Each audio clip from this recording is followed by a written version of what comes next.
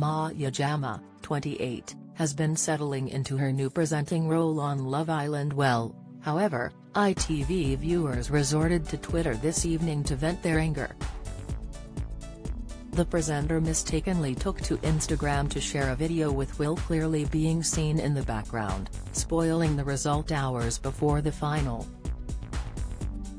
Maya took to Instagram to post her usual behind-the-scenes look at the ITV show, but fans spotted a familiar face in the background.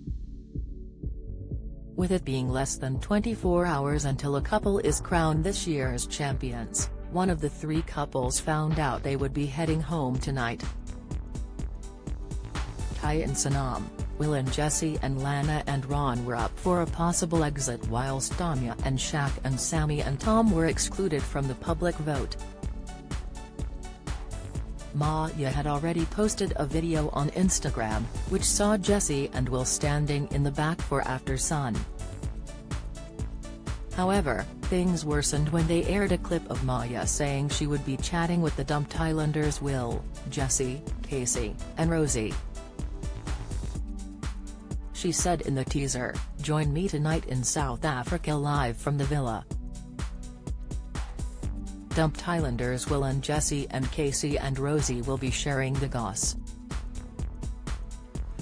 Many social media users took to Twitter to fume over the mistake, while also sharing their view on the public vote.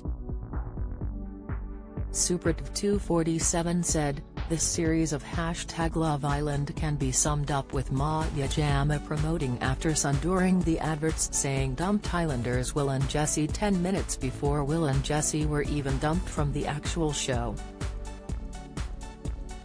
Karspso added, "Not Maya Jama announcing Will and Jessie being dumped on After Sun before it's actually on #Love Island." Kate Hartscott commented, "Just spent 45 minutes waiting for the dumping for Maya Jama to bait it on her story #Love Island."